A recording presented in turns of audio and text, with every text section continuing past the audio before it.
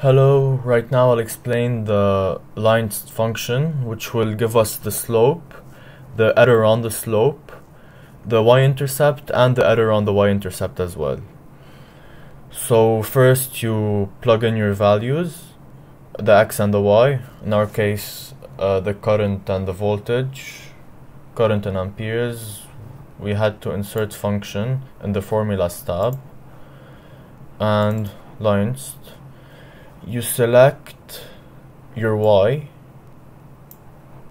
that's in the first blank. Second blank you select your x, and in those two blanks you simply write true and true.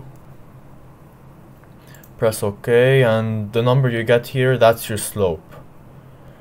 And next I'll expand,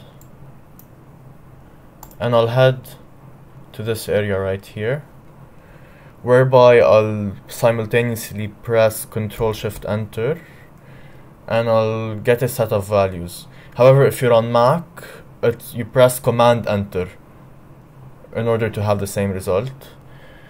So over here we have the slope, which is R. We have the error on the slope,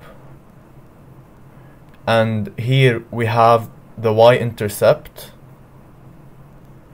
and below it we have the error on the y-intercept, and that's it. Thank you.